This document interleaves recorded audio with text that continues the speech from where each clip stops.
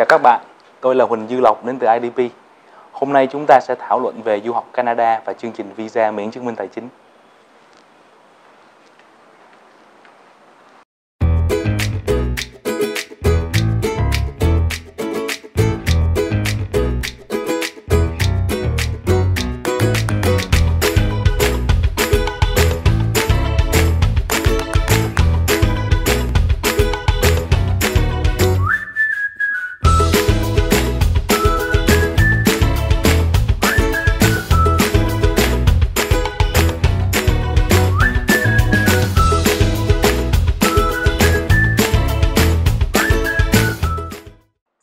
Trong 3 năm gần đây thì Canada đang trở thành một cái điểm đến được rất là nhiều các bạn sinh viên Việt Nam lựa chọn.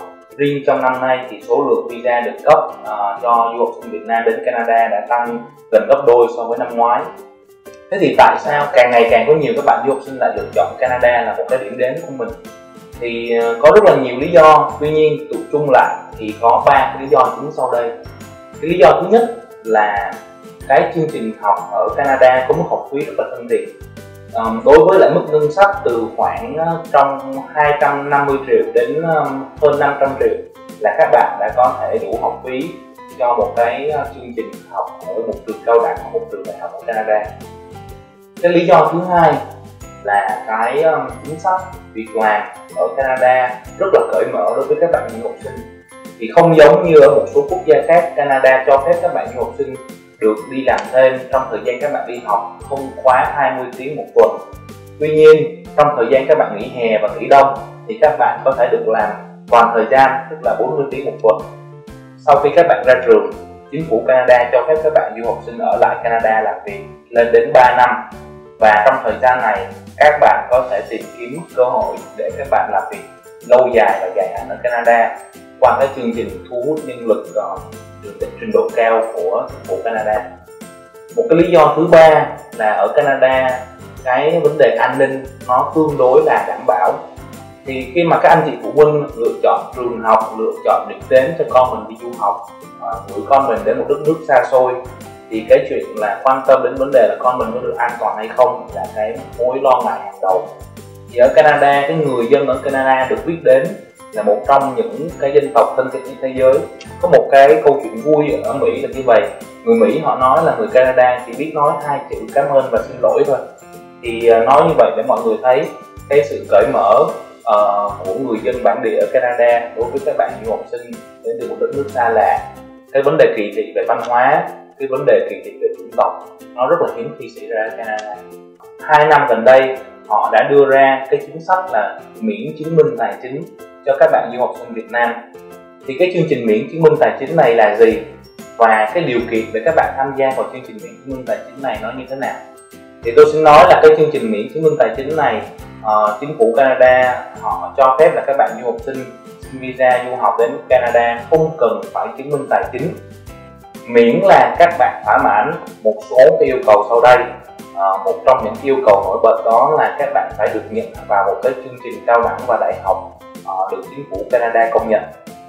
Cái thứ nhì là các bạn cần phải chứng minh cái trình độ tiếng Anh tốt của mình, đó là các bạn phải đạt được điểm 6.0 trong cái kỳ thi IELTS và không có một cái kỹ năng nào dưới 6 điểm.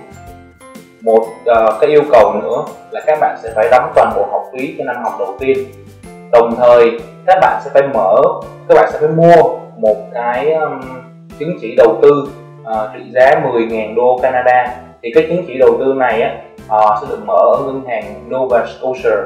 Các bạn du học sinh sẽ có một cái tài khoản đứng tên của các bạn. Cái số tiền này sẽ được gửi trả về một cái tài khoản cho các bạn chỉ định trong suốt 1 năm đầu tiên. Cái chương trình miễn chứng minh tài chính này có thể giúp cho các bạn du học sinh rút ngắn cái thời gian xin visa trung bình từ 4 tháng, 5 tháng đến bây giờ thì chỉ còn từ 1 tháng cho đến 6 tuần. Thì đây là một cơ hội rất là tốt đối với các bạn du học sinh đang có ý định du học, đang có ý định tìm kiếm cho mình một cái tấm bằng có giá trị quốc tế.